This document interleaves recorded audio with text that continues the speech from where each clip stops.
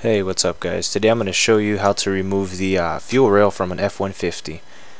I actually let my dad do this one. He knows his truck better than I do, so he's going to go ahead and show you guys. So if something seems strange, it's all his fault. No, I'm just kidding guys. Yeah, so rate, comment, and subscribe if you like. Today we're going to remove some injectors from a 2007 F150 to clean them out. First of all, you need to make sure you get some good lighting so you can see everything that you're doing very clearly. We're going to remove the power steering pump and then the hose that's right underneath. And it's really not necessary to remove the power steering pump, but it's very convenient for space. You got 3 screws that you need to loosen and take off. And then you want to set it off to the side. And you've got some little clips. This little clip right here is the one you need to push over to release. You push it and the hose comes right up like this, and you do the same thing to the opposite end. You got the clip in the back on this one. You just move it back and lift it up and it comes right out. Now the next step is removing the wires so you can make room for the fuel rail to be able to lift off. And the way you disconnect this first wire right here is you move this red button right here back like this, like so. It's like this, and you just push it back, release it, and it releases the clip. Same thing with the one on the bottom. You just press it and it pulls right out. And this other one in the back, same thing. You just move the little red button that's on the bottom. It's kind of hidden, but it's in the bottom, and you move it back like this. And it's kind of hard to get in there, so you might want to get a screwdriver and stick it in here. You want to stick a screwdriver in here to help you loosen it. And once you do that, it pulls it back and releases it.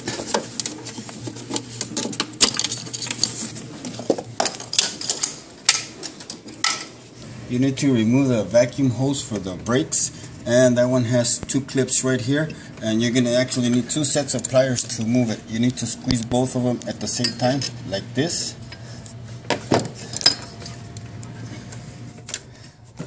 Like this. And then you get your other pair of pliers and you squeeze it and you move both of them back because they're both clips that are put together. And the next step is you just get your pliers right here, turn it like this to loosen it, and that will let you remove it easier. You just pull it like so, and you disconnect it from here, and then you're gonna stick your needle nose pliers here to disconnect the hose from here. You pull it and it disconnects from there, and you just move it over to the side to make room. And the next one is going to be this other vacuum hose right here for your 4x4. All you do is squeeze it right here and pull it, and it disconnects. Pull it off to the side. The next one is going to be this one here. All you do is squeeze this right here, and it pulls apart like so. You move that one out of the way. And the next one is this vacuum hose right here, and you pull it back. You remove that, and as you can see, look at all the space that's available to you right now. So when you loosen these screws right here, you got room, and this is just going to come up. Your fuel rail is just going to come up this way after you disconnect your main gas line right here. To disconnect your main gas line, you need those special tools that connect in the back to loosen your rail, just like the ones you use for your AC. I'd also like to add that you should remove your gas cap in order to release pressure from the fuel tank. That way when you do remove this line, you don't get a bunch of spray everywhere. For this next step, you got to make sure you put on your goggles, because when you release the main line, the main fuel line, you usually have a lot of fuel pressure, and when it releases, it splashes gasoline all over the place, and you want to make sure it doesn't get into your eyes, so you got to make sure you put on your safety goggles. You're going to be using this special tool right here to remove the fuel line, and all it is a 5/8 is the size that you need. And you first of all, you remove this lock from here. It's in here. You just remove it, and then you put this in here like this, like so. Then all you do is push back on it, and you can feel right there where it released it, and just pull it back. Oh, this one didn't have any fuel pressure. which is pretty good. But usually you want to wear your goggles, because this right here, when you release this, it releases a lot of pressure all over the place. As you can see now, we've removed all the lines and we've got all the room, so we can, as soon as we remove these screws right here, this rail is going to lift right off, and we're going to be able to get to our fuel injectors pretty easy. We need to work on the other side to do the same thing, and the first thing we're going to have to remove is these lines right here that are in the way. You remove this line first of all by turning this right here. See this little green button right here? You just pull it down and just pull the hose back and it releases it. Okay, that one is out of the way, and you're just going to put it out where it's not going to bother you. And this one right here, it's got a little cover right here, and all you do is you lift up this cover right here. You want to lift up this cover right here, and you've got a little red safety lock right here, this one right here. And this one, you just want to get a screwdriver and you want to lift it up right here, which we have already done. So you lift it up with a screwdriver right here, and all you do is put pressure right here, right in here. You push it in, and oh, I felt it release right there. Right as soon as you pull the pressure, you just pull it up, and there it is. It comes right out, and you want to remove it out of the way. And as you can see, all this area right here, we're ready to remove these two bolts off of the rail, out of the fuel rail. And as soon as we remove those bolts right there, we're going to be able to remove the fuel rail and get our fuel injectors out.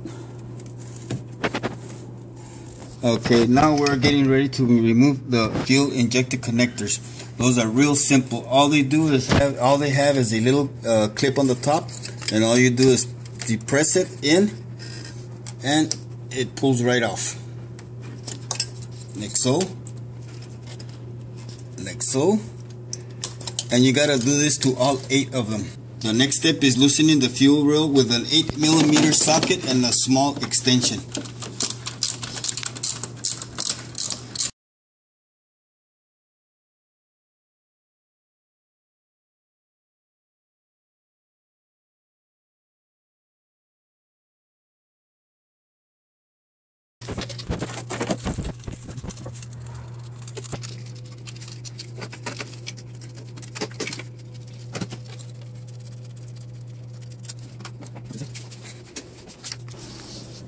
You also have to remove this vacuum hose from this side right here, because it's in the way of the fuel rail to get it out. So you just do that by pulling this and move it out of the way. That's it. Okay, now we're going to go ahead and remove the air duct where the air filter goes. And you need a 10mm deep socket with an extension and a ratchet. And you just loosen these bolts right here, these 2 right here. And you got 2 of them exactly the same on the other side, and you just loosen those and they come out pretty easy. And this is pretty much what you're removing right here.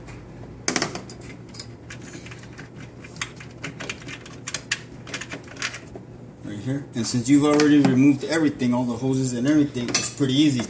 All you do is loosen it from back here, pull it, and it comes off of the rail where it's connected. And you just pull it from right here. Right here, it comes off of there, and you gotta loosen this screw right here. Also, you got one right here. You loosen that just a little bit, right there, and it's got like a self alignment mechanism on there. And you just pull it, and it comes right off, and this thing just lifts right off. The air duct just lifts right off completely. You just put that off to the side. You don't need it for now. And as you can see, look at all the space you have right here, so you can get to the fuel injectors right here. And since we've already removed the screws right here, all you do is look at it very carefully to make sure you don't break the fuel injectors. And right here we've got them disconnected, and all you do is right here, you just gotta wiggle it a little bit and they come right off. Right here, and you do the same thing to the other side.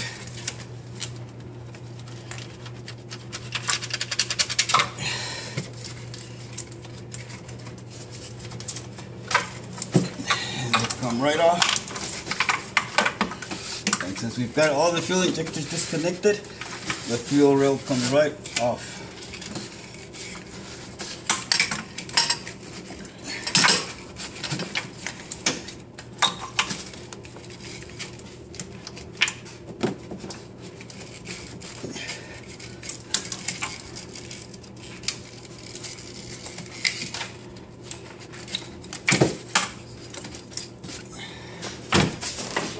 And this is your fuel rail right here, and these are your fuel injectors right here.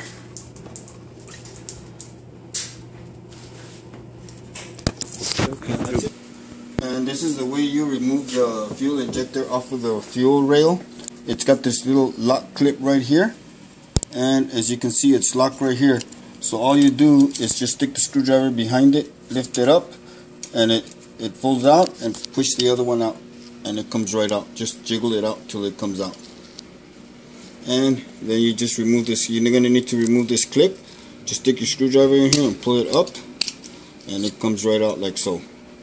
And just put it in a safe place, because you're going to need it to put it back together. Okay, so we got these jumper cables. They're going to hook up to the battery, and they just run this way. And that's just so that we don't have to hook it up straight to the truck. What you're going to want to do is get two alligator clips and connect them to these. In this case, it doesn't matter what side that you put them on. So you're going to want to just put one in on one, and on the second one, just make sure they don't touch.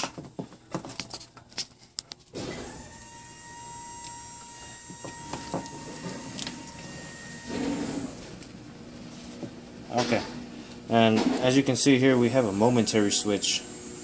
This is just to open and close the injector, so you have control over it. You need to have this momentary switch, because if you just hook it up straight, you risk blowing the injector. And I just have these two connected to their ends. I'll put up a circuitry diagram later. Look for it in the description and you guys can see it. Okay. Connect the battery now. Okay, so all I'm doing is fitting this in here, and as you can tell, it fits loose. We need to have a tight fit, so what I'm going to do is I'm going to put it in there to seal, and use super glue to seal it. So all I'm going to do is right here on the edge put a few dots, make sure it goes all the way around, and give it a minute or two to dry. After it has been removed from the fuel rail, you need to remove the gaskets so you can put it into the syringe. You remove the gaskets by pushing it up with a screwdriver like so. Put them down, and then you do the same thing to the other one. There's plenty of videos on how to do this on YouTube. Go ahead and look for one. And now you place it into the syringe backwards, so the flow will come out backwards. Like so. It'll fit in there perfect. Just put it on there nice and tight, and there, it fits right in. So what we're going to do here is we're going to go ahead and press the momentary switch and the sprayer to open up the injector while we spray it.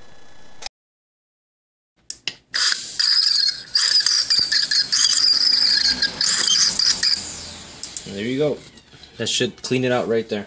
Now all you got to do is flip it and do it in the other direction. This is reversed. Okay, so now we're pushing the carbon cleaner in the other direction.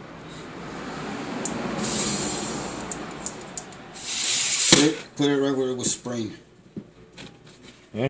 Alright, well, just some additional comments. When we were working on this, super glue didn't work too well because it kept coming off of the syringe.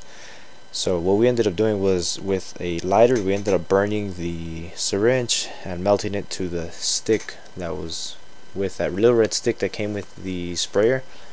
So that's an idea. I think we just didn't let the super glue dry enough, but I mean, that's for you guys to decide. There's plenty of videos out on YouTube, so you guys can go ahead and look for one.